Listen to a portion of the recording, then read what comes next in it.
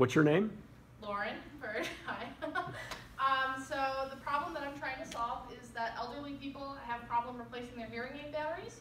My grandfather is one of those people. I have to help him change his batteries every week when I go to see him. He can't do it because he has poor dexterity. He had a stroke, and so he can only really use one arm. So they also die very quickly and need to be replaced constantly. We do it pretty much every week or every week and a half. And since that is happening, people have to spend a lot of money on their hearing aid batteries. So my solution is to have a rechargeable hearing aid pad.